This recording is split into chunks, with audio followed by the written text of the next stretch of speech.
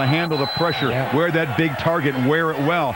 Well, LSU goes to Kentucky and loses. Cal flops at home against Oregon State. First, the loss by LSU. Now, you recall the Florida game, those gambles on 4th and 1 by Les Miles, handing the ball up to Jacob Hester in the game-winning drive, how gutsy he was being praised for making those calls.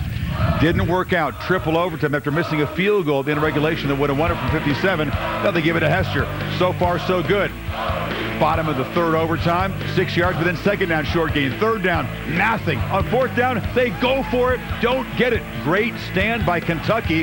They've been getting gashed up the middle on the running plays, but interesting calls. Les Miles going to feel the heat over that. He was a hero last week. He's a bum this week. Huh? Welcome to the coaching profession. Right. Let me say one thing about Kentucky. Great team effort, but also about Coach Rich Brooks. Remember this, and this is a great lesson for all administrators out there. If you give a guy, a good football coach like Rich Brooks, enough time, he'll turn you into a winner. They were trying to fire this guy a couple of years ago, and here he is, takes him to a bowl last year, beats number 1. For Kentucky to beat the number 1 team in the nation, absolutely. That is amazing. Great job, Rich Brooks. Yeah, absolutely. You're right. It's great to see the patience there within the administration, but I got to go back to Kentucky on a Thursday night just a few weeks ago against South Carolina, and to see them play today.